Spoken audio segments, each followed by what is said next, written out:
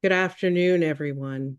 On behalf of the Stoneleigh Foundation, I'd like to welcome you to today's webinar entitled Understanding Gun Violence Victimization and Perpetration Among School-Age Youth in Philadelphia.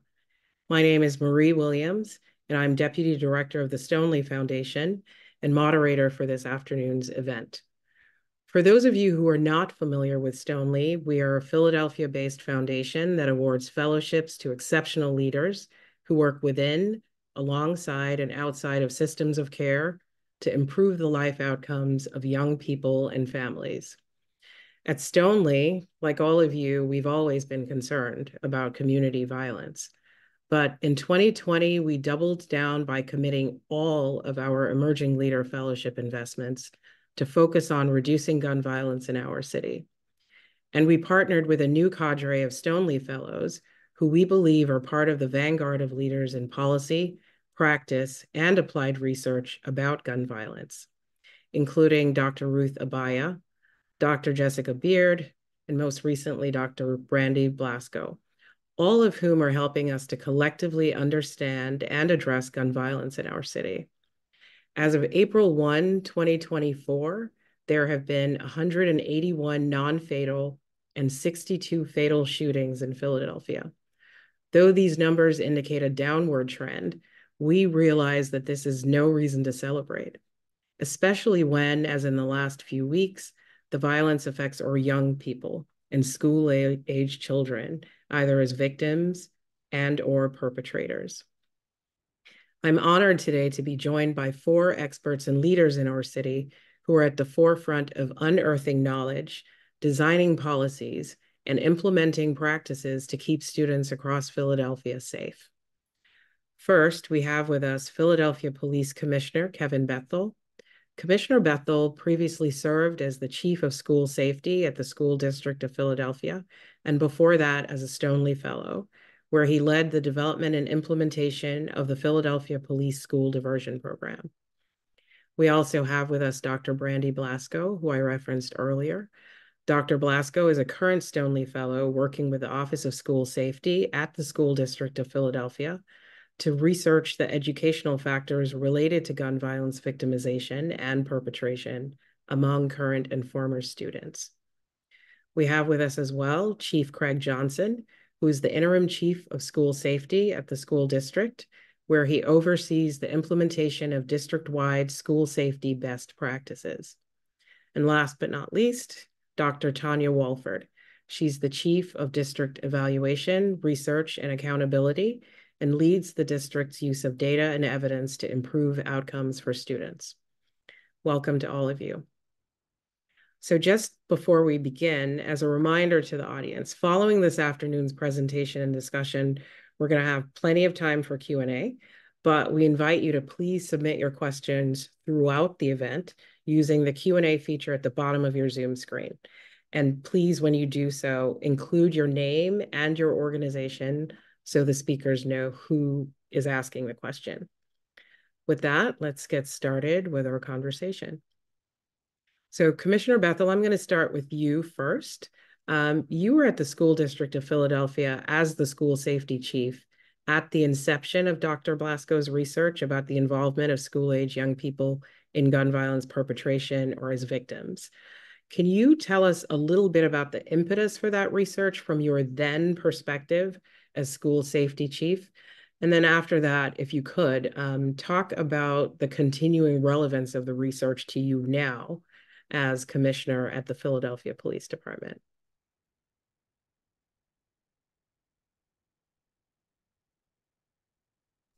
All right, thank you for that, Marie. Well, first, let me begin by thanking Stoneleigh for the opportunity to be here to present to the audience. It's really important to get this information out. So I'll start with the first part of your question. You know, for many, I've been in the public safety space for almost 38 years now, and I've seen a lot over that time period. And during that time period, I was very familiar with the homicide review process from the public health department and others who were participant. The police department was a participant. And during that period of time, I also, Dr. Ruth Abaya, as part of her work and her fellowship, had invited me to a review of the homicide review process again. And I remember sitting in that space being kind of not frustrated, right? Because we were trying to go back in time, and really it was difficult to go back in time unless you had all of the intersecting points of what was going on with that individual at that in that space. And so I really would sit there oftentimes really frustrated because so much information was missing.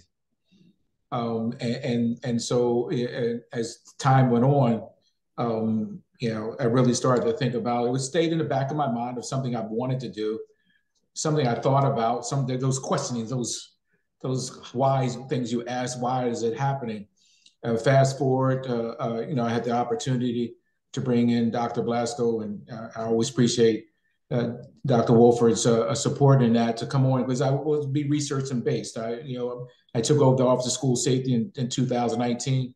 I really wanted to be data informed and really let the data drive as I was looking to reimagine the Office of School Safety, but really as the forefront of our work would be data informed, which made Dr. Wolford very happy, as you would know. And so part of that, so Dr. Blasko would come on and start this work, but then this just came to me around would there be an opportunity to really try to figure out if from a school district perspective, we could get this data to be able to look upstream in the school district, like where was the intersection point for us as a school district entity?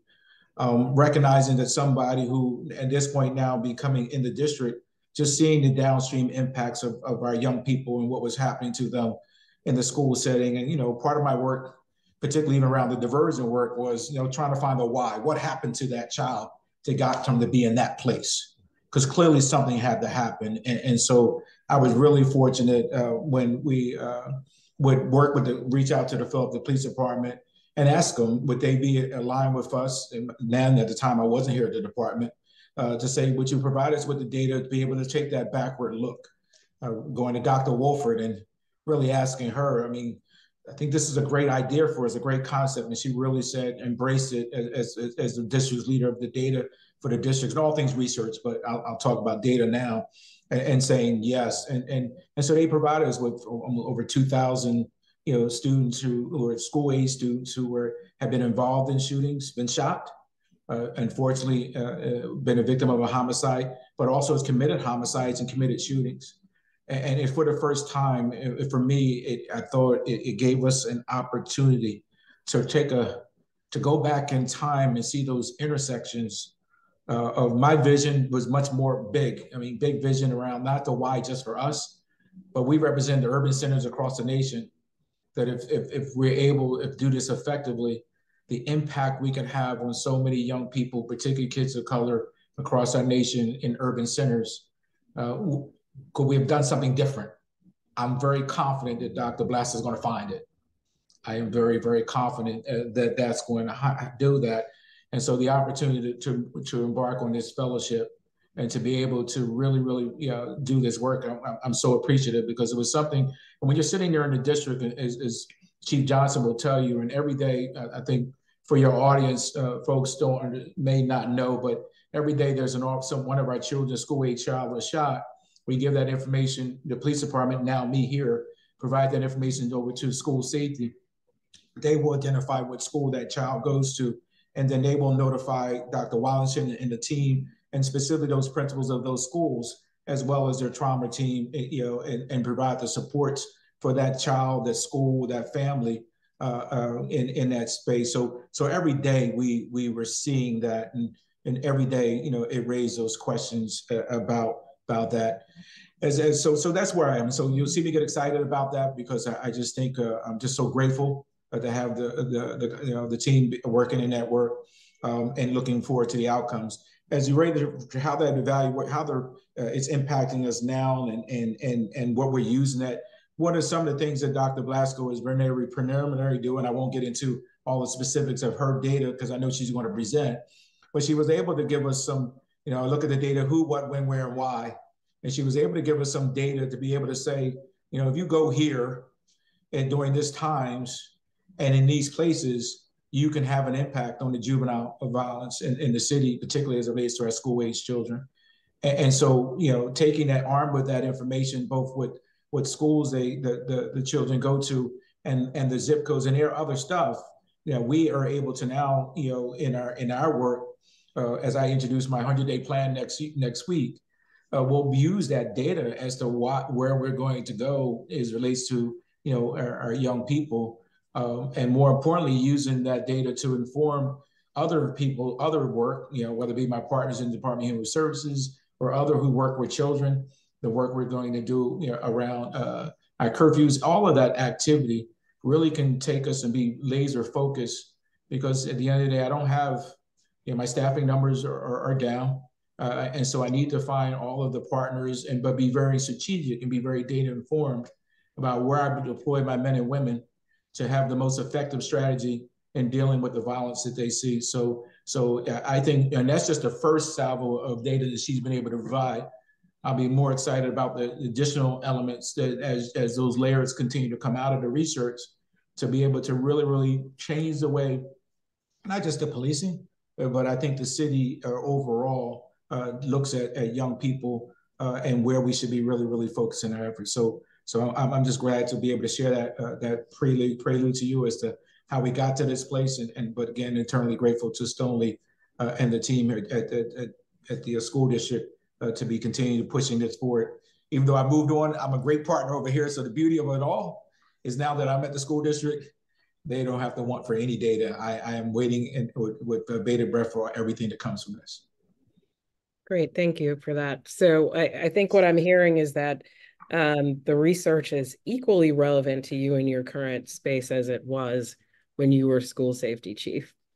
Yeah, I think, Marie, even more so than now. I mean, you know, it's about data and really informing, you know, yes, absolutely, 2 times over, you know, and we are a core partner in making this research go well, because I think all of us, you know, department benefits, but I think the city and our children, our young people will benefit the most out of all of this.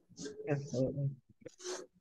So Dr. Blasko, we have been talking about your research, and now we're going to give you an opportunity to share with us some of your preliminary findings about, you know, what's happening with our school-age youth as either victims or perpetrators of gun violence. So with that, I'll turn it over to you.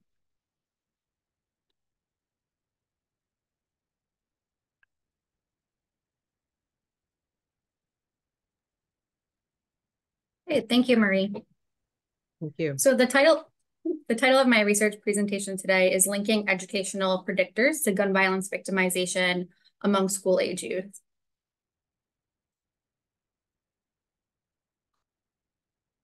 So today I'll present some background about my project, data sources for my Stoneleigh Fellowship, findings from the first part of my 3-part project, and conclude with some takeaway points. So as I'm sure many of you know, firearm injuries, including suicide, homicide, and accidental injury, have emerged as the leading cause of death for youth in the United States. In the city of Philadelphia, on average, 1,800 people are shot each year, and about 1/3 of those are school-age youth. So given these statistics, my fellowship is a multi-stage study of student gun violence. The 2 main objectives for this project are to first identify the primary educational drivers of gun violence victimization and perpetration among school district of Philadelphia students. So while work to date has examined individual and community level predictors of youth gun violence, there's little understanding about how individual level education variables specifically can serve as either protective or risk factors.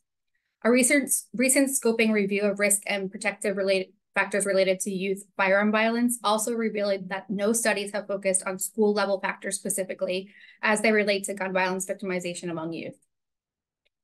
The second objective focuses on prevention and intervention, specifically by identifying high-risk times and locations for student gun violence victimization.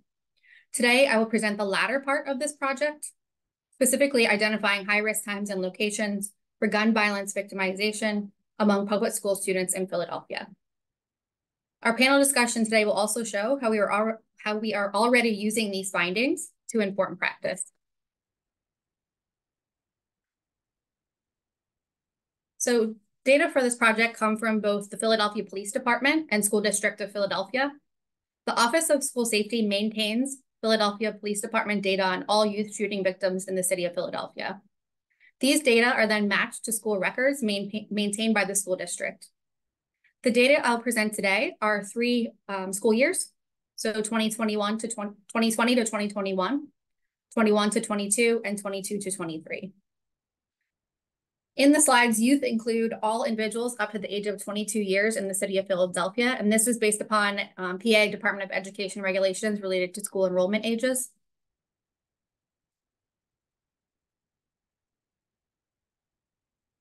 So from the start of the 20 to 21 school year through the end of the 22 to 23 school year, 2,000 youth, so remember that's like 22 and under, were victims of gun violence in the city of Philadelphia. So this shows a breakdown of youth by school enrollment status. So of those 2,000 youth shot in Philadelphia during those 3 school years, the majority were either active or former students of the school district of Philadelphia. A smaller portion were never students in the school district, but the data show that a majority who were never students had home addresses outside of Philadelphia. So this provides the last enrollment record by sector for each person at the time of the incident. So the sectors on the left and on the top, data are broken down by raw numbers and % of the total for that category. During the 3 school years, 1,819 of the 2,000 shooting victims were current or former students. Almost half of these victims were students who were either active or last enrolled in K through 12 schools, followed by alternative schools and then charter schools. If we exclude former students from this number, over the last 3 years, 891 of the shooting victims were active students at the time of the incident. And again, nearly half of these were K through 12 students, whereas the other half involved alternative education and charter school students. As enrollment varies by sector, next, I show the data by rate per 1,000 students. So roughly 1 per 1,000 district students, so these are those K through 12 schools, were victims of gun violence over the last 3 school years, whereas 25 per 1,000 alternative education students were victims of gun violence. Looking deeper, these data are broken out by type of alternative education, including Pennypack House, which is the SDP school within the Philadelphia Department of Prisons, the Philadelphia Juvenile Justice Service Center, and then alternative schools. So Pennypack House and the Juvenile Justice Center are listed as the last school for active students, not because they were shot within those schools because they're incarcerated, but because they were shot upon release before they were enrolled in another school in the community. As shown in the table, the rate per 1,000 is significantly higher for students released from Pennypack House and the JJC as compared to alternative school placement. So for example, 1 in 1,000 district students are victims of gun violence, where compared to 122 per 1,000 students released from the JCC.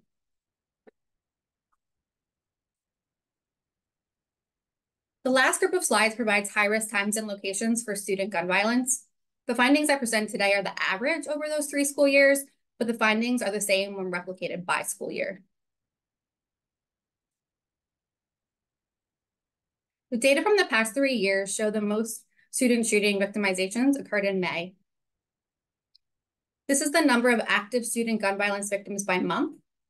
The blue portion of the bar represents victimizations that occurred when students were actively in session in school or in active school. The green portion of the bar represents shooting victimization that occurred while students were on summer break.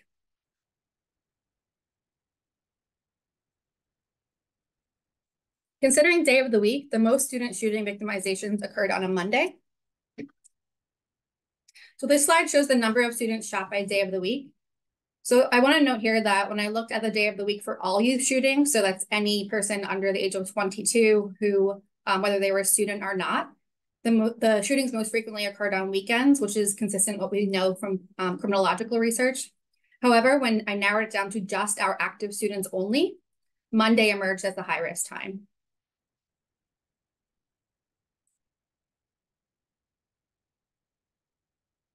Next, time of victimization. The mean time of day for shooting victimization among active students is around 4:30. So data show, regardless of the day of the week, the majority of shootings occur between 3 and 5 p.m. or those 2 hours following dismissal from school. And then finally, location.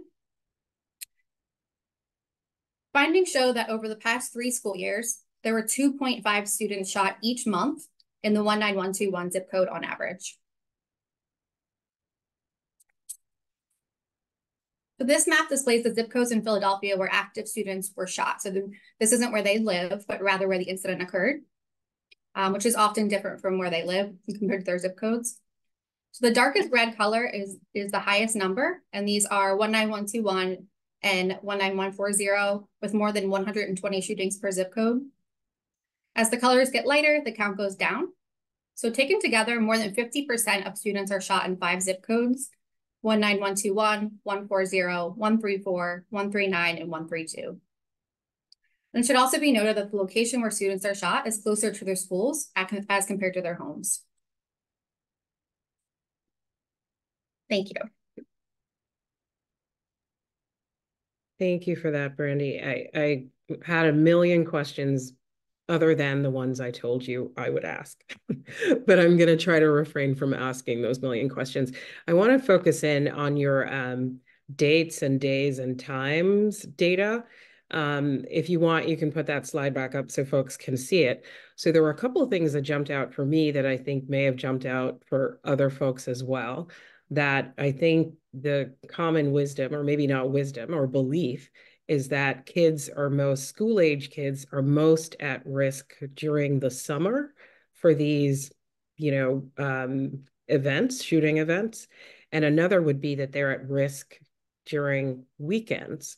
And I know researchers don't like to do this, but I wonder if there's anything that you extrapolate from the data that explains Monday, 4:30 p.m., why it seemed like a pretty significant escalation in risk for violence around these days and times. Do you have any thoughts on that, or is there anything that you're seeing in your qualitative research that might explain this? Yeah, so what I think the important thing to take away from this is that I think a lot of times we use adult risk factors when we are trying to look at protective risk factors related to youth. So one, recognizing that adult and youth are different, and then also recognizing that our school kids, the kids who are actively going to school, are going to be different than maybe individuals of the same age who are not attending school, or maybe up to the age of 22. So I think that shows that since we don't have a lot of research on that this is really important. Great. So the distinction for school age kids who are active in school, Monday, 4:30, it'll seem arbitrary to those of us who don't know anything about this. Again, I'm going to push you a little bit. I know you hate to do this. You're a researcher, you're a facts and figures person, but what's going on on Mondays at 4:30 with kids? Or Monday, yeah, so between 3 and 5, because I think those were the hours that you specified.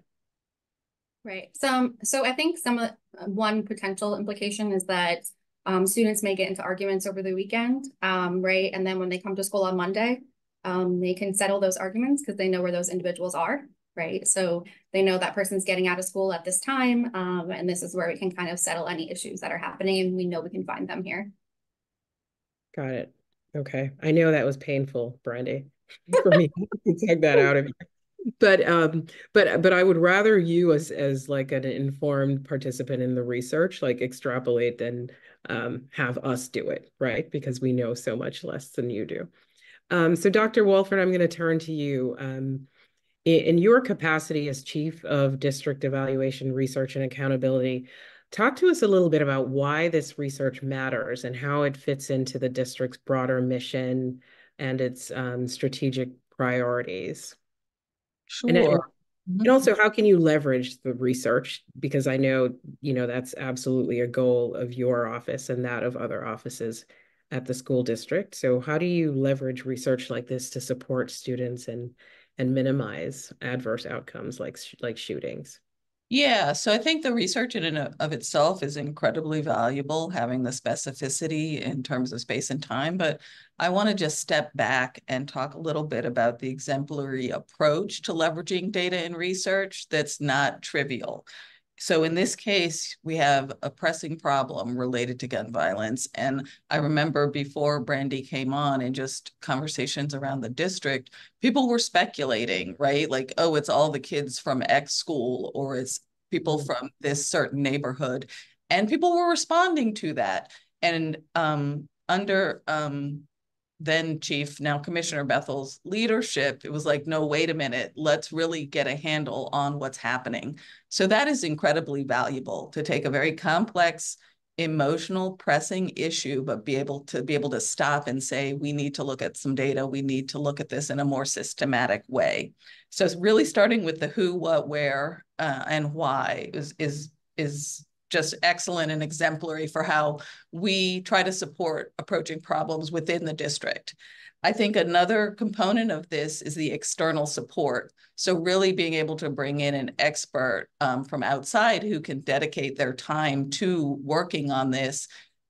You know, we have a research office here. We don't have experts necessarily in this field, and we're very focused on student outcome data, for instance. So being able to carve this out and really focus in on this issue is very important. I'll also say, I really do think a highlight of this is the geospatial component and the zip code component, because what you'll notice from this, right now, connected to violence or adverse outcomes for students, we have some very general topics: attendance, disciplinary action, not doing well in school, for instance. But this is really honing in to identify areas where resources can be directed and where hopefully interventions can be leveraged to change the situation. And that's not always the case, right? We often approach things, we want to do something for everybody, or if we have to do something in one place, then in order to be fair, we have to provide it in other places. And this is essentially the opposite of that in terms of being able to identify places to intervene. Did I get all your questions? I think you did. And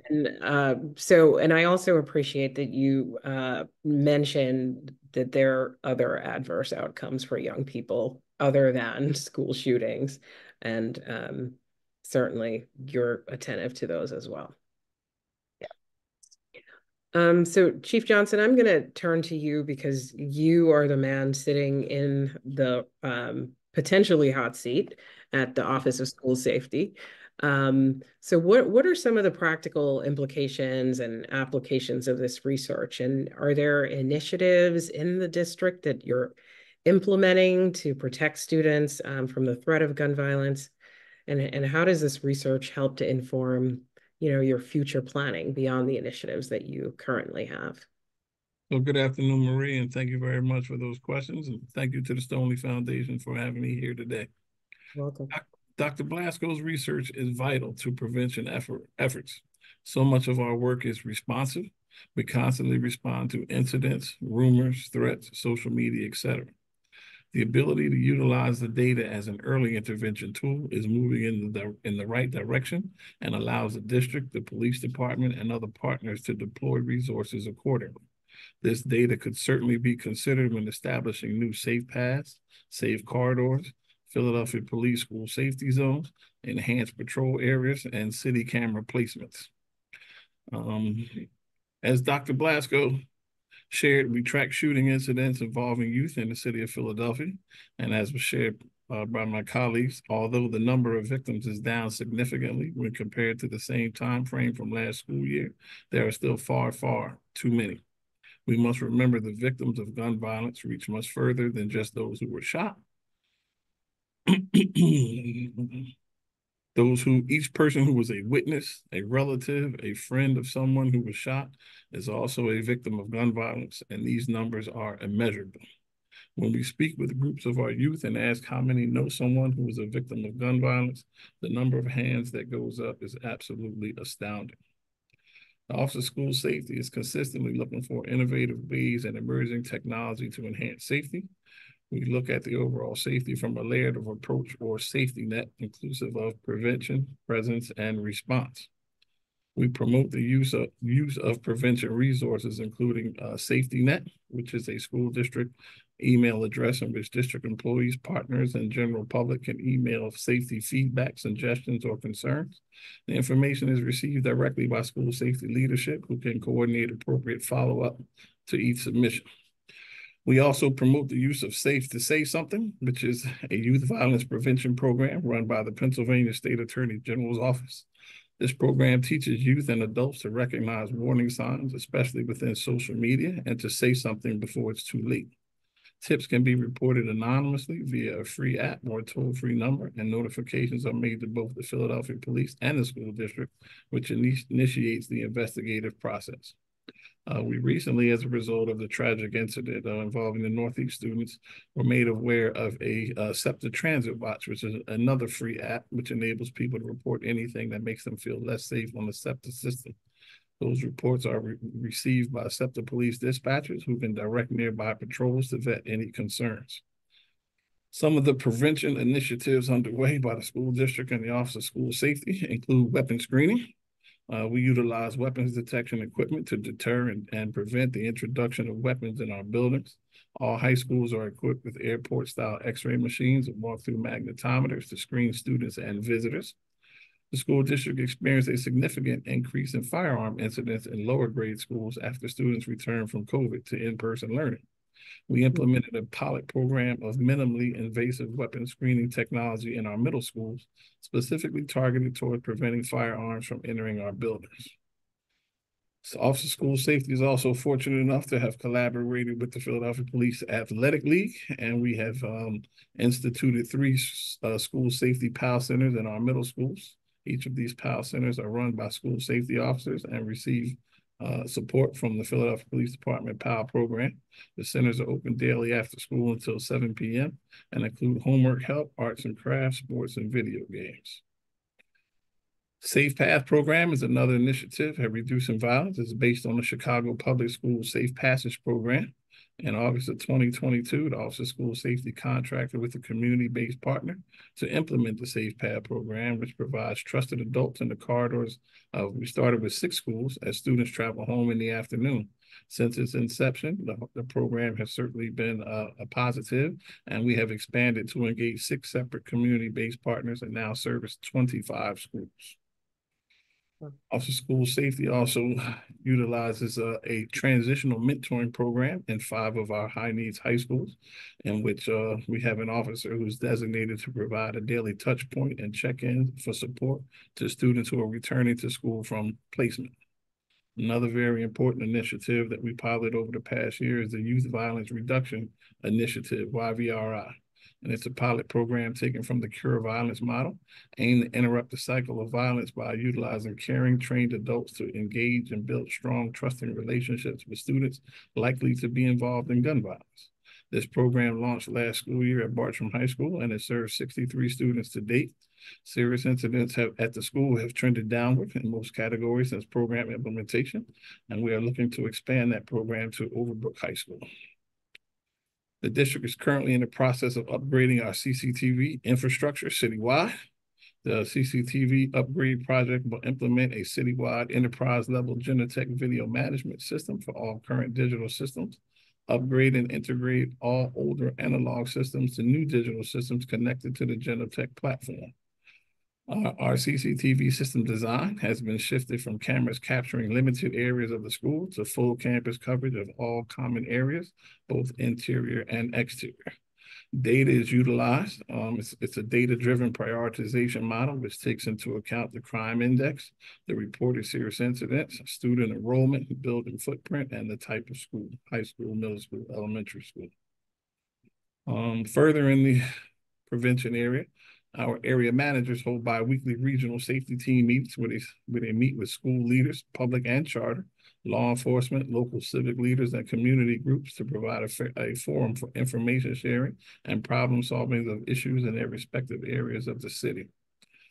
One initiative that then Chief Bethel, now Commissioner Bethel, was working on was a heat map in which basically we were looking to outline, lay out on a map the incidents of crime in and around our school so that we could possibly develop information on the best routes for students to take when they're traveling to and from school in the afternoon hours.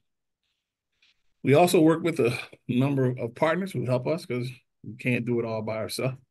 And so some of the partners that we use for prevention and response, Town Watch Integrated Service, the Philadelphia Anti-Drug, Anti-Violence Network, and the Philadelphia Commission on Human Relations are all agencies that we turn to assist us when we need some help reaching out to individuals in the community to try to prevent violent incidents from occurring. Wow. That's a lot. That's a lot. No one's going to accuse you of not having given us a comprehensive answer to that question. So Yes.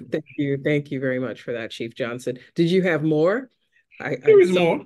But it's okay. I saw you take a breath. We're doing a lot of things. Yeah. Listen, I will say it was just a pleasure to work under Commissioner Bethel. He brought in a real breath of fresh air to this department. And like he said, everything was data-driven. We really operated a lot on anecdotal and what we thought, but he really introduced data, and it's just become an integral part of what we do on a day-to-day basis. Well, and thank you for that. And I'm sure he thanks you as well. I'm going to give you an opportunity later on as we commence through the program to talk about how folks can get involved, because there were so many programs that you mentioned that, you know, could probably benefit from community partnership or simply community knowledge that they're happening. Because I'm sure, you know, once there's been a shooting incident, the cry that you hear across the city is, what is the school district doing? And it sounds like we're doing an extraordinary amount. And I think folks could benefit from learning how to become involved. And so lastly, I'll share that I know there's a lot of information, but while there's no singular action which provides a solution to addressing and reducing gun violence, each action taken in each piece of the puzzle works cumulatively towards a reduction in victimization. Absolutely. So I'm going to turn back to you, Dr. Blasko and Dr. Wolford. First, you, Brandy, there was something you said before you presented your research, and I want to make sure I had this right. So I think you said that there are no studies to date that have focused on educational, protective, and risk factors related to gun violence involving school-age youth. Is that what I heard you say? Is that correct? Yes. So, and I think this kind of maybe gets at one of the questions that's asked. So my study is actually is a multi-level model. So it's going to take into account individual level factors, school level factors, and community factors all nested within each other. And so looking at that from a multi-level model standpoint, there have been studies looking at some individual predictors as they directly relate to gun violence. Which the two factors that emerged in a recent scoping review is truancy and academic achievement. But there has, and they say this directly in the scoping review that was published last year or in 2022, there are no one has yet looked at school level, so not individual, but that aggregate school level predictors of gun violence victimization or perpetration yet. So this research has the potential to have national implications as well. Yes. Great, that's good to hear. So Dr. Wolford, I'm going to turn to you for this part of the question. So I think we'd all agree that a shooting incident involving a student is obviously a worst case scenario, but and it runs the risk of eclipsing other adverse outcomes that we should be attentive to as we examine the data that I'm sure in the regular course of business you collect, but data that might be augmented by Dr. Blasko's research. So what are some of the education-related leading indicators that we should be looking at and responding to that could potentially help us avoid not only shooting incidents, but other adverse outcomes for young people? Yep, thank you for that. Yeah, there are two that we are focused heavily on. And if for folks who watch our board meetings, you'll see that our superintendent, Dr. Watlington, presents on student attendance every month, as well as student dropouts. And so these things do end up ultimately being related, but again, they don't only lead to gun violence, but they certainly lead to adverse outcomes for students. So there are decades of decades of research showing, as Brandy mentioned, academic performance is a very strong predictor. So that will be failing courses. We have a very robust monitoring measure or indicator in our 9th grade on track work.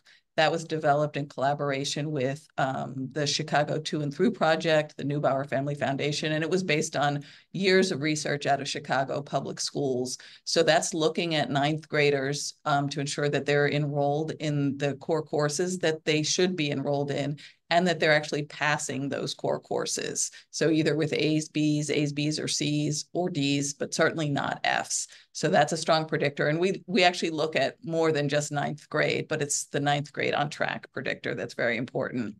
And then a second one is the chronic absenteeism. So looking for students with greater than 10% absences in instructional days in a school year, those students have greater adverse outcomes. And that intersects with academic performance. It intersects with potential disciplinary issues as well. And they're normally fairly complex underlying issues that connect with these things. So in the district, for instance, with attendance, we can see incremental increases in students who are not on grade level in kindergarten, as absences increase. So students with 0 absences in kindergarten, roughly 70% of them will be at grade level at the end of kindergarten. But if we go down to students with, I think it's 30, 40 absences in kindergarten, only 4 out of 10 of those kids will be on grade level at the end of kindergarten. We can jump forward. We see the same trend when we look at 9th graders' attendance relative to their graduation rate. So 9th graders missing 0 to 4 days. This is in 9th grade. 90% of them will graduate within 4 years. Jump down to 9th graders missing 30 to 40 days. Only 40% of them will graduate on time. Right. And the correlation between graduation or lack thereof and even worse adverse outcomes is still being established, or has it been established in the research? Yeah, not completing high school is associated with poor economic outcomes, poor health outcomes throughout life, and it's associated with later incarceration in life. So we're describing through Brandy's research, she's describing sort of, again, an adverse outcome end of these factors, but many of these early warning indicators, and they build upon each other to get to those adverse outcomes. Got it. So, Chief Johnson, I'm going to turn back to you for a moment. You alluded to this in your remarks, but, tell us a little bit more about the aftermath of a school shooting incident. What do you experience from your seat after that? What does it do to the climate in the schools, not only for those who are directly involved, and then what are some of the effects that you see on students and families in the wider community? Right. And so I will say, the effects of a significant tragic incident, such as what occurred in early March, requires a very intentional response, which leverages close coordination of school leadership and multiple internal and external partners and agencies. It will absolutely invoke fear amongst the students, and not just amongst the students, but the staff members as well. The supports needed to return the school and its community to a sense of normalcy is a long-term undertaking. It's not immediately. It's not 1 day, 2 days, 3 days. It's over a course of time. Externally, close coordination with our school safety, Commissioner Bethel and the police department, Chief Lawson and SEPTA PD, Town Watch Integrated Services, all with a bolstered sense of presence, both in the area of the school and within the school and in those corridors where the children and the staff members travel, all are a critical aspect of allaying the fears associated with being outside of the building and traveling on public transportation. Caring for the mental and physical well-being of the students and staff is also a top priority, and district leaders have to work closely with our district's emergency crisis response team from the Office of Prevention and Intervention, who provides students to both supports as provide supports to both students and staff members, such as grief counseling and emotional assistance. So there's like extensive human and other costs when there's a school shooting, well beyond the day that the incident occurred. Absolutely, absolutely. So given that, Commissioner Bethel, I'm going to turn to you.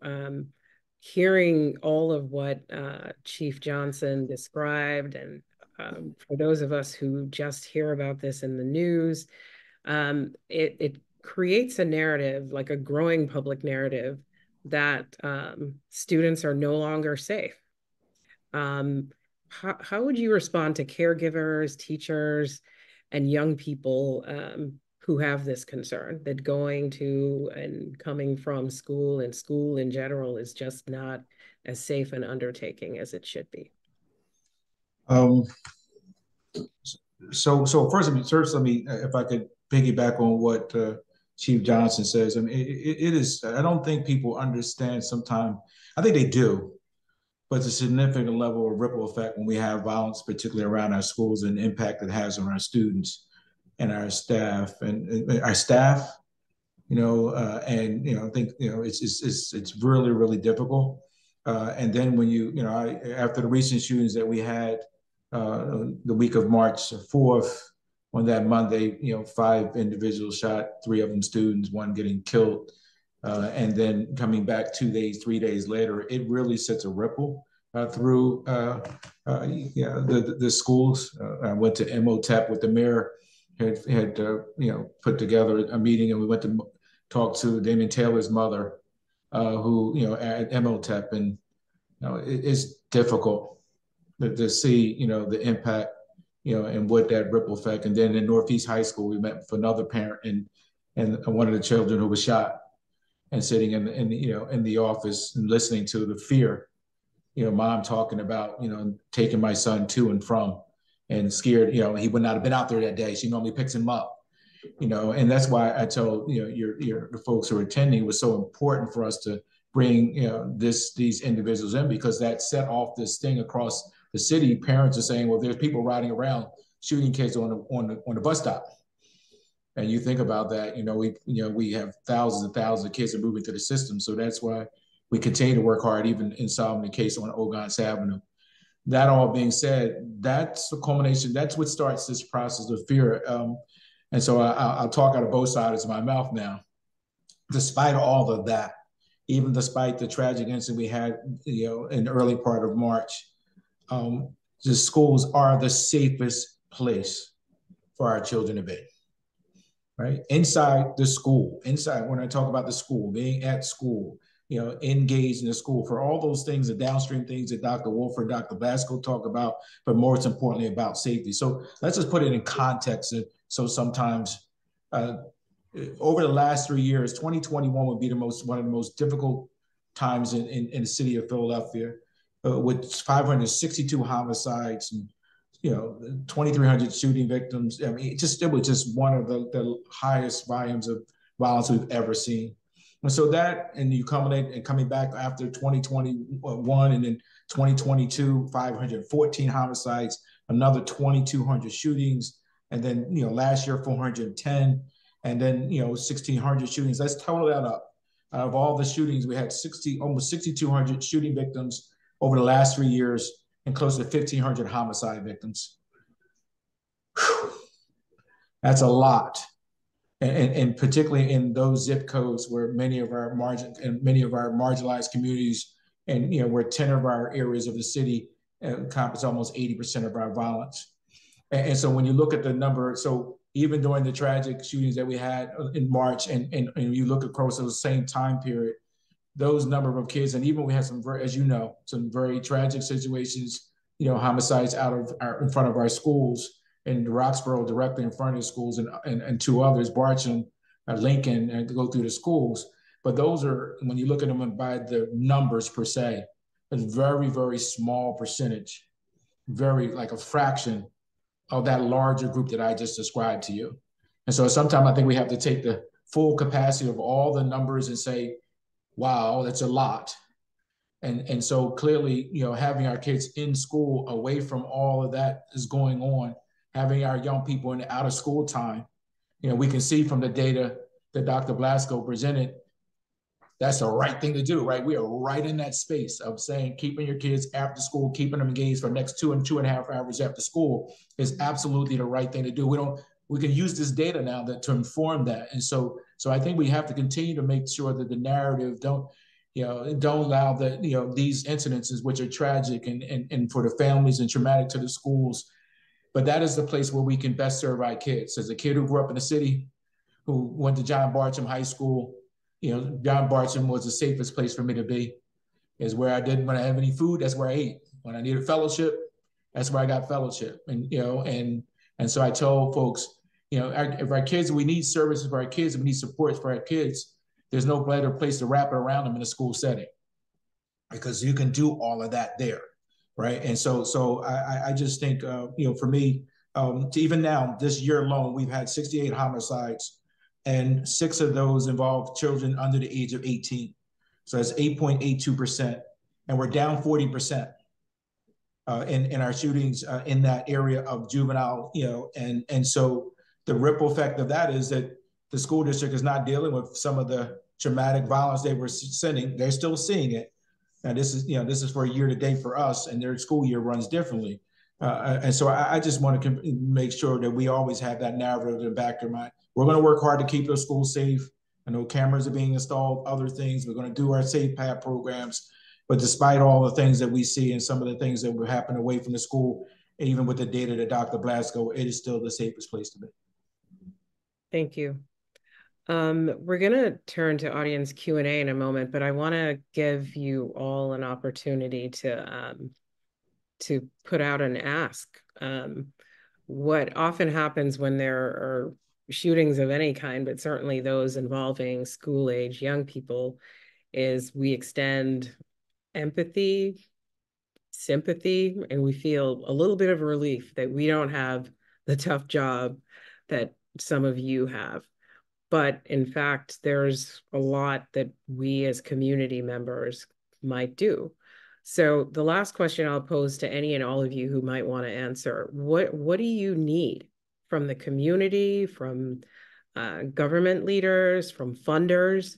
What are the ways that we can join you all in continuing to combat gun violence in our city, but specifically to keep Philadelphia students safe?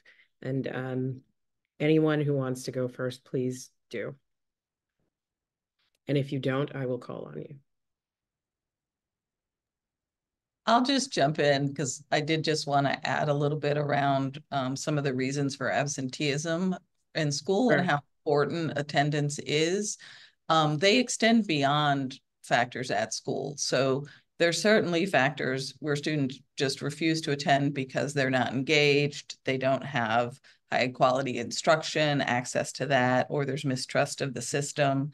There may be disconnect with their learning. So not knowing, I don't need this math class because I'm going to do something else in my life.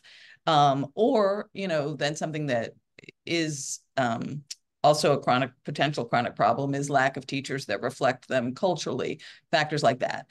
But beyond that, there are also reasons that students simply cannot attend.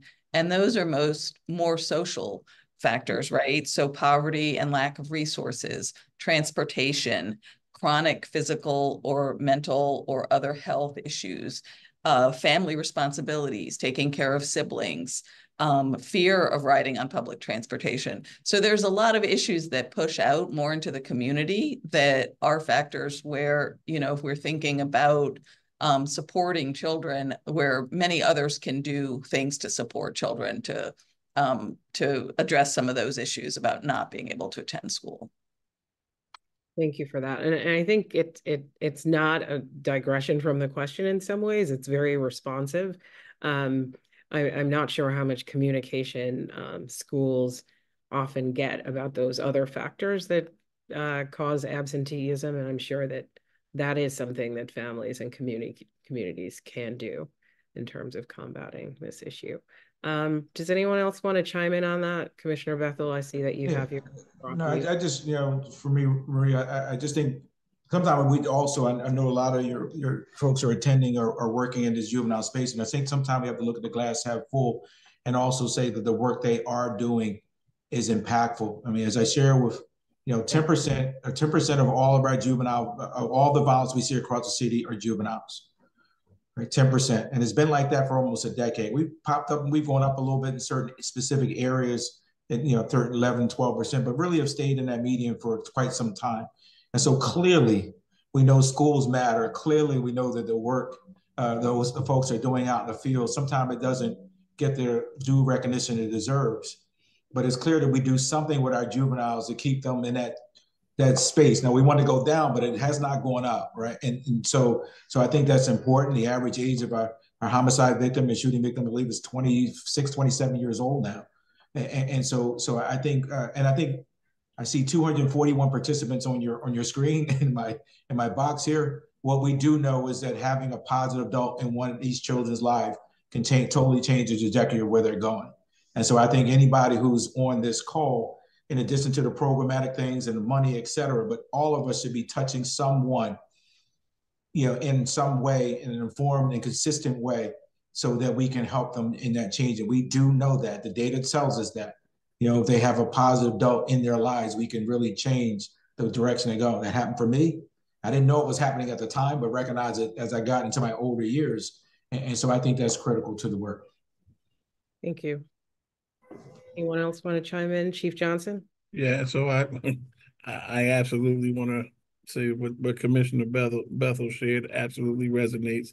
I think there's nothing more important in our young folks' lives than them having a connection with a trusted, caring adult. I will say that in this business over 28 and a half years, so much of the information that comes to us that allows us to intervene before something tragic happens comes as a result of a young person having a trusted relationship with some adult that they feel comfortable talking to and giving them information that they have. We need to know what's going on with our young folks. A lot of them are struggling. I was born and raised right here in the city of Philadelphia, and I've seen my share, but I will say coming up, I didn't have that many of the people that were connected to me that were the victims of gun violence. And so we really just have to stay connected to our young folks, volunteer, mentor, all of those things just really, really matter. Thank you. And I know you mentioned, Chief Johnson, when you gave us your list of programs and initiatives, that there are some among those that require community participation, community engagement. I'm not going to put you on the spot to list those now, but just to let folks know that after this event, we will certainly, disseminate some of that information for folks. I know Brandy's not going to ask for it, so I'm going to do it on her behalf. I think everyone knows that there's a dearth of funding, a dearth of research around gun violence. Go ahead, Brandy. You'll do it better than I will. So why don't I give you the space to do that? I was just going to say that, and I don't remember the exact percentage, but I was recently at the National Research Conference for the Prevention of Firearm-Related Harms. And it was striking to me when I believe someone presented the breakdown of funding, federal funding also contributed to firearm and gun violence research. And so I think advocating for federal dollars for that research is important. And private philanthropic dollars, yeah. right? Yes, so, exactly. Definitely there's a role for every type of funder to play. I see Mark Hauk on the screen, and that is my cue that we are going to move into audience Q&A. Mark's going to be facilitating that for us, but all of our panelists will remain to answer your questions. Mark? Thank you, Marie. And so just so all of our audience members know, feel free to still submit your questions to the audience Q&A. We have lots of questions queued up already. We're going to try to get to as many of those as possible. But if you submit a question we don't have a chance to get to it, we'll make sure that our speakers today do get a copy of those questions. So with that, I'm just going to dive right into it, and apologies in advance for any names. So first question comes from Heather Culp, a nurse practitioner at CHOP. In trauma and sees and treats many victims of gun violence. For students involved in shootings, what are the options for returning to schools? For example, many parents don't want to return to school. Kids are worried as well. I believe that many can go virtually or are offered a transfer to new schools. but what follow-up services through the school district are available in terms of transportation or otherwise?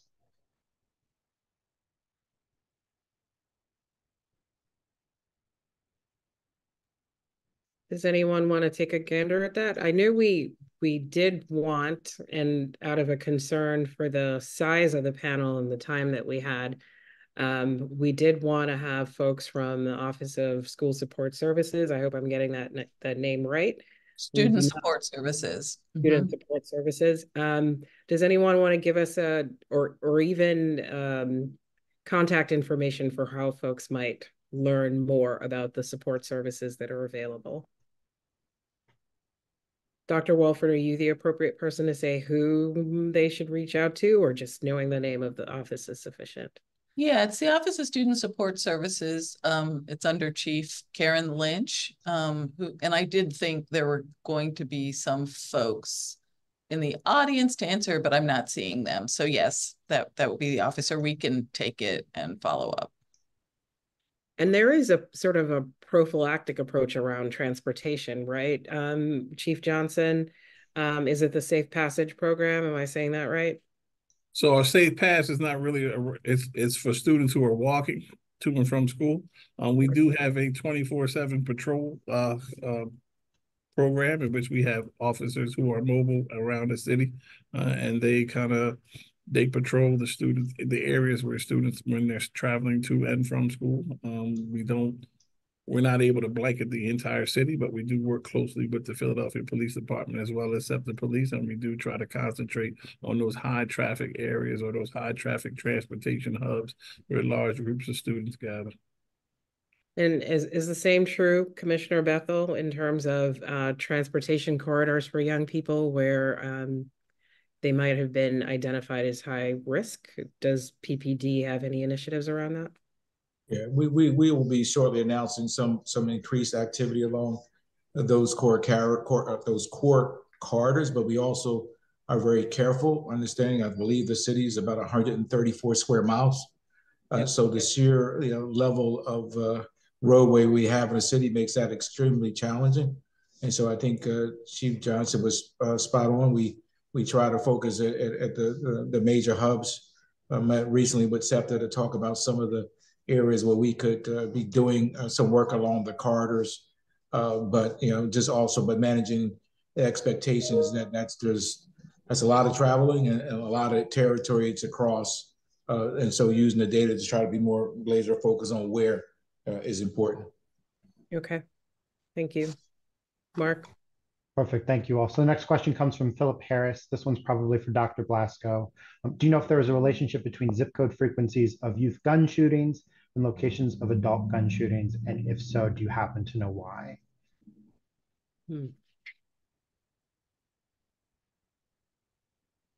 Sorry, so that was, are the high-risk zip codes different for youth and adults? Or if they're similar or if they're different, and if so, do you happen to know why? Either way. Commissioner Bethel might know the overall zip codes for in general, and whether they compare to the school district ones. What I would share, and I'm not sure if I'm going to answer this properly, but one of the things we can do is looking at those zip codes that Dr. Blasko identified in the data. So I think there's maybe a question in the queue about 19121, which is North Philadelphia. And so that's, Girard up to Susquehanna, Broad Street to the park. Within that 4.5 square mile area, we've averaged close to 50 homicides and over 200 shootings just in that area. And so we know, and the per capita numbers for the homicides occurring in that pocket mirror those of Baltimore and Milwaukee, just in that 4 point. And so we also know, and I think it's 77,000 inhabitants in that area. And so we know that there's no surprise when the data overlays in that concentrated area, and then going over into the east, going east from North Philly across our middle of our city, where that is our highest level. So we are seeing a correlation between the data that Dr. Blasko is coming out of her work and the correlation with our areas in areas where we see a high concentration of violence in the city. Even when we look at the where our diverted kids who will go from our school diversion program, a large percentage of those kids will go back to our program PAN, which is in North Philadelphia, even though they go to other zip codes and go to school in other zip codes. And so clearly, you know, and that's part of our work this year from the office, you know, my department is really focusing on those areas and where can we get the additional supports to be able to address this issue. Great, thank you. Excellent. Right, I'm going to bundle the next couple of questions together. We're getting a lot of questions from folks about are there, you know, so everyone is saying, you know, young gun violence begins at home or is in the community. Are there initiatives that you know of that meet, you know, young people or their families in their homes or in the community, provide service to them there? Does anyone want to speak to that? So in terms of Office of School Safety, we do have a program that focuses specifically on higher risk individuals, higher risk for gun violence victimization. And that program, the Youth Violence Reduction Initiative, does work directly with the families. And so we're piloting that in one school with intentions of expanding the program. Thank you. Yeah, and I think, I mean, you know, if we even go back now 10 years with the school diversion program, and we saw that as a great opportunity to give those young people that we engaged and provide them into service to our intensive preventive services. And there's seven programs now across the city, which continue to be almost a decade later, where young people are able to go after school and for services. And even now here at the police department, you know, I'm working with, you know, we have the curfew centers, but we also, they have also become places where young people from 7 to 2 o'clock in the morning have a safe place to go because they provide a plethora of services and activities for our young people. And so in addition to them being used as curfew centers, you know, Commissioner Ali and their team have also made them as beacons for young people to come and I'm sure she'll be giving testimony on this tomorrow in her hearing for the budget. And so I think there are a plethora of programs out in the community. We just got to continue to make sure. I think the biggest thing, Maria, is making sure that we have system mapping, like people know where to go. Oftentimes you meet parents and we make these assumptions that they know. And we have to stop doing that. We have to be more intentional about take your son or daughter here, do this here, as my mother made me go do things. And because I think sometimes there's still seems to be a gap on what is available and where you should be plugged in and parents not knowing where to take their child. Yeah, that's absolutely a need and one that Stoneleigh is hoping to address through a project managed by one of our emerging leader fellows out of Temple University. Is that correct, Mark? Out of Temple, doing an assessment of community resources that are available for those affected by gun violence. So we're very happy to support that work. And if folks have other questions about that or preliminary findings around that work, please do reach out to us after the event. Absolutely. Thanks, Marie. So next question comes from Napunit Gomez from the Drexel University School of Public Health. Napunit asks, what, if any, mental health services are available to children in Philadelphia public schools?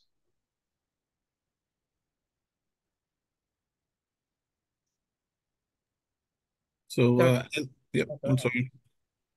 As I shared earlier, the school district's emergency crisis response team offers prevention and intervention, grief counseling, emotional assistance, as well as they have two other platforms. One is Cooth, a confidential online mental health and well-being platform designed to provide students with access to personal care at no cost to families, also available to high school students. And as far as staff is concerned and employees, they utilize Lyra Health as employee-sponsored benefit. It's also for emotional health care. All schools have counseling services and things of that nature. Excellent. Thank you.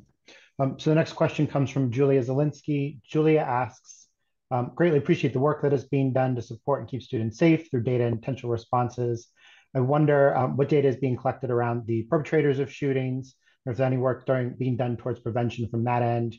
Wonder also whether shifting protocols based off of data. So for example, the Safe Corridors program We'll just shift the time of the shooting to say 6 to 8 p.m. or a different day of the week.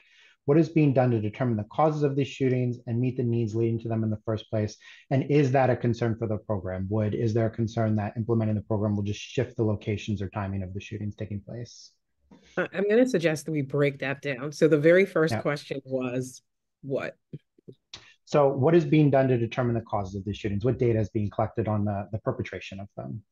I think that's you, Brandy, obviously, right? Yes. So the other part, I know a lot of people are asking questions which seem to relate to the second part of my project, which we will be presenting as part of a webinar. I'm really still working some of that out in terms of how I want to model the data to answer those questions.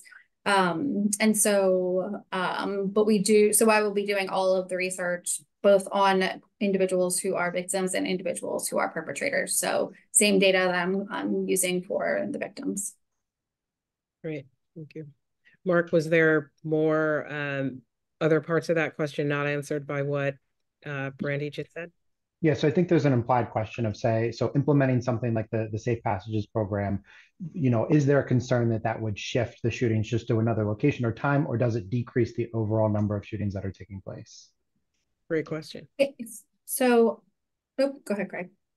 No, I was going to say we implemented a Safe Path program last year, and so it certainly is going to be evaluated. Brandy is going to be taking a look at that as well, and we hope that the answer is no. We will see in the near future.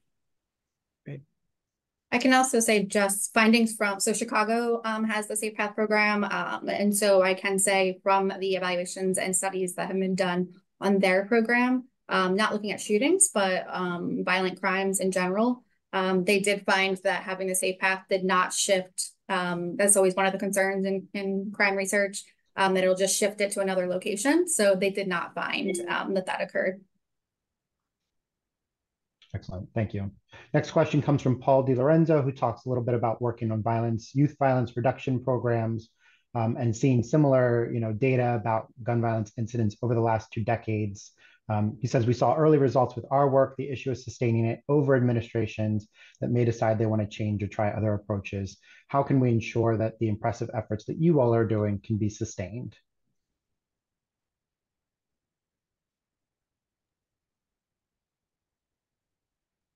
I'll speak for myself. I mean, I think that's why we kind of use a more of a smart policing, data informed. I think that if you use my position, if you use the data and not anecdotes, not just really focus on the data, it can drive it can drive through or administrations, right? Because it does not. I mean, because it'll meet the metal time if we do the strategy effectively and we use it from a data informed, then we kind of create a barrier around ourselves that regardless of who comes in as the leader, have to make a decision.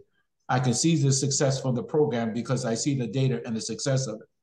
I'll go back to the diversion program as a great example of that. 90% reduction over 10 years. Who's going to come in and say, well, we're going to stop doing school diversion, right? I mean, they're not, right? Because we've been able through the data consistently show the deep impact it's had on children's lives. And the recidivism, the work that Dr. Damley Goldstein did from a researcher was able to really inform that. That work because you were there for a minute, Mark. So part of it is really, I see that as the way you move through that process. I think when you build programs, it's just built on, just really not seeped in. I know it's not going to be a formal evaluation. Sometimes it's but really just doing some kind of evaluative tool to demonstrate to those on the other side who's receiving it that it has value. And so that's just my 2 cents there. Thank you. Thank you, Commissioner. There are several questions again about the relationship between truancy and gun violence. I know we've talked about it a little bit already. If there's anything else that anyone wants to say about that relationship? Dr. Wolford, you made a really strong case when we talked about this previously that it's dangerous to draw a straight line between truancy and gun violence, that line does not exist. You want to say more about that? Yeah, I mean, I think we know attendance is so important from decades of research, and it's important at different points. So as I was pointing out, it's important to academic achievement in the earlier grades and the later grades. It's important to graduating on time. Graduating on time is important to not dropping out. So I think these things are connected and associated, but there isn't necessarily a straight line. But I would definitely say, for everybody, hunkering down on attendance and reducing absenteeism should be a high priority across the city, and will likely have an impact on this issue as well. So correlation, not causation. Certainly, yeah. Thank you. Thank you. Next question comes from Kyle Evans.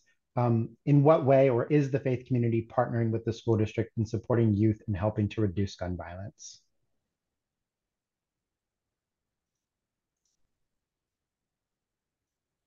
So our Safe Path program, we partner with 6 community partners. I don't know if any of them are directly faith-based partners, but there's always opportunities for us to partner with any organization who's willing to help out and assist us.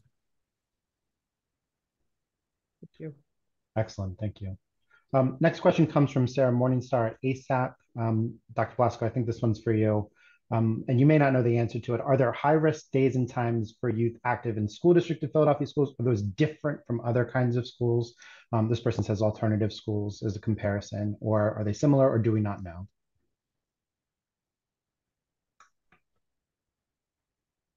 So I have not broken down the data by sector in terms of high risk times and locations, but I did see that question in the chat earlier and I wrote it down because I think that's an interesting question.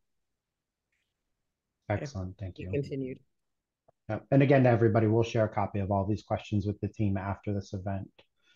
Right, let's see. I think, Dr. Blasko, I think this one is for you as well, but you may have answered it already. Did specific ages or grades present as most at risk to either be victims or perpetrators of gun violence in your data? Yeah, so I think it's pretty consistent with what we know from criminological research that those high school age individuals are more likely to be victims of gun violence. I mean, the data do range from age 4 to as victims to 22 in terms of active students. But we really see that spike around 16, 17, 15 years old. Excellent. Was the question relevant to perpetrators or victims, though? I thought it said perpetrators. Victims. Oh, victims. Okay. Yeah, the question asks about both, if you want to talk about both, but it's up to you. Yeah, I mean, I will be looking at that. I have not looked at the perpetrator data yet. One of my concerns with the perpetrator data is we don't know for sure, we don't have a huge sample of actual perpetrators, right? But I will be looking at those data. I just haven't yet. Of course. All right, next question comes from Sarah Martinez-Helfman of the Samuel S. Fells Fund. Says, thanks so much for this presentation. Many of my peers in philanthropy are focused on identifying people who are involved in gun violence and surrounding them with services, much like Chief Wolford was describing. My concern is that when we focus on individuals alone, we often take our eye off of the systems that create the ongoing conditions for violence, and then the solutions are often individually based rather than system and policy-wide. The question is simply, do you care to comment on this? So I actually think that's really, really, really important, which is why I'm a huge proponent of multi-level modeling. So the purpose of that statistical approach allows us to see, what those school level factors are that maybe we can address as a school community, what those community factors are, and it kind of controls for all those individual things at the same time, right? So we can it allows us to parcel out what those individual factors are, what those school factors are, and what those community factors are. And so I think it's really important to consider all levels when we're looking at this. And if I could add, I mean, part of the vision of this work for me was specifically that, because we have these silo systems that don't talk to each other. And so, if I'm sitting in a room and I got a child, no one will tell me anything about him or her. And so we have to, the only way we're going to change these systems is we really got to get to that intersection point where we can see it. And that's what I'm hoping, that the work that Dr. Blasko and Dr. Wolford is allowing to happen, that the district gets us to that place so you can start to see what are the systematic things, what are the things we have to do? Because again, a lot of our systems, just because of HIPAA, FERPA, and all other different levels, you're sitting in the room and we're not talking about, no one knows the complete child that's sitting in front of us. And I think that's the starting point of how can me and Craig, we get very frustrated when I get called about a child who has all of these disabilities and all of these issues, and no one knows until we've done something, now after he's been taken into custody or he's done something that has resulted in his arrest, or even, and then you're finding out all of these underlying issues. So I think it's yes, it's the systems, but it's also how are these systems talking to each other, and how we, because I understand in the past about people were fearful that you would do something negative to a child when you have this information, your bias may come to bear. But if the full sole focus is to do right by that child, then at some point we're going to have to share that information to do right by that child. I mean, it's a different direction, Marie, but I just wanted to get that in there. No, I think it's a good direction to go in. And just another sort of shout out to the work of a Stoneleigh fellow, Shay Bilchik, who's working on multi-systems involved youth. Like folks have heard about dual system involved youth, juvenile justice and child welfare. He's doing groundbreaking work out of the Center for Juvenile Justice at Georgetown about young people who are involved in multiple systems, not just the two that I mentioned before, and how systems might coordinate and collaborate to, mitigate harm caused to those young people, either by those public systems or the ecosystems in which the young people live, including family and community systems. So just mentioning that work is out there. You can find out more about it on Stoneleigh's website. Thank you, Marie. So I think we have time for one more question, if I'm reading the clock correctly, then we'll go ahead and close out our event. So this last question, and again, all the questions we weren't able to get to, we'll share with the team after the fact. Last question comes from Juliana Berardi from Children's Hospital Philadelphia Center for Violence Prevention. She asked, how has Dr. Blasko shared or planned to share, if you have plans already in place, research with the participants and community members who may have ideas about prevention and intervention, especially in those 5 zip codes bearing the brunt of the active gun violence? Yeah, so I spent my first many years in corrections before this, and my research was always person-centered in terms of the individuals who are incarcerated and including them in my research. And so I plan to do the same here. So we have been talking about adding a piece to my fellowship, which actually is a qualitative piece in terms of interacting with individuals in the community and individuals who are victims of gun violence, or youth who are victims of gun violence. So I didn't talk about that today, but that is part of the plan for the fellowship. And just want to underscore that's one of the values that Stoneleigh seeks to infuse in all of our fellowships, that we're not making communities and individuals subjects of research, that we're not being purely extractive of their experiences, that we're being inclusive whenever issues that they face are being studied. And also just reminding folks that this is phase 1 of Brandy's presentation of her research. She's doing much more than we were able to talk about today, and she'll be presenting on that in the future as well. Excellent. So that brings us to the end of our audience Q&A. We're going to bring our executive director on just to share a few closing remarks before the end of the webinar. Introducing Ronnie Bloom. Thank you, Mark. Hi, everyone. I'm Ronnie Bloom. I'm the executive director at the Stoneleigh Foundation. And on behalf of our staff and our board of directors, I'd like to thank our outstanding panelists, Commissioner Kevin Bethel, Dr. Brandy Blasko, Chief Craig Johnson, and Dr. Tonya Wolford for participating in this afternoon's very timely and very informative dialogue. You've each provided us with vital knowledge and perspective about how we can best support and protect Philadelphia's school-age students amidst the crisis of gun violence in our city. We know this is just a start for this conversation. Clearly, we could go on, I think, for the rest of the afternoon, and there was so much interest in having this panel. I don't remember exactly the number, but we had many hundreds of people signing up to participate. And in particular, we're grateful and proud that Stoneleigh is able to support Brandy's cutting-edge research at the school district with the goal of influencing policy and practice and ultimately improving safety for our young people. We're honored to count the Commissioner and Brandy among our community of Stoneleigh Fellows, and we really appreciate the time that all of you have taken to join us today. And huge thanks, as always, to Stoneleigh's Deputy Director, Marie Williams, for her excellent moderation, and to our Grants and Impact Analyst, Mark Haupt, for facilitating the Q&A. Stoneleigh's been working on violence prevention for over a decade, and we've significantly increased our focus on this issue during the last 4 years. We currently have 8 fellows who are working on issues directly related to gun violence in the city. To learn more about their work, a little bit of which Marie referenced, as well as Stoneleigh's other grantees, please visit stoneleigh.foundation.org and sign up for our newsletter. And with that, I'd just like to thank everyone again in our audience for joining us today. Thank you, everyone.